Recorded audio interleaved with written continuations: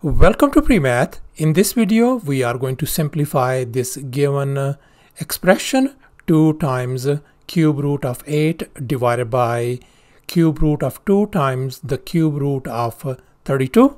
Please don't forget to give a thumbs up and subscribe. Let's go ahead and get started with the solution. And here's our very first step. Let's talk about the order of mathematical operations.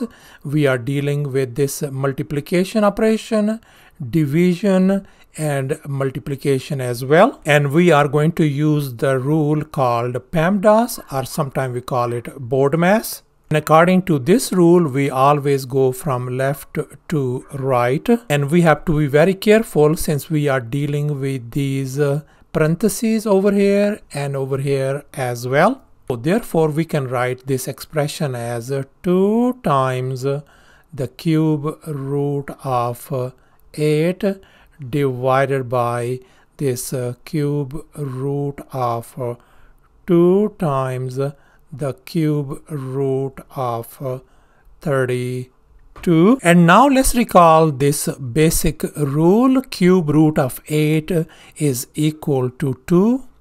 So therefore, I am going to replace this 2 by the cube root of 8. And here in this next step, I have replaced this 2 by the cube root of 8.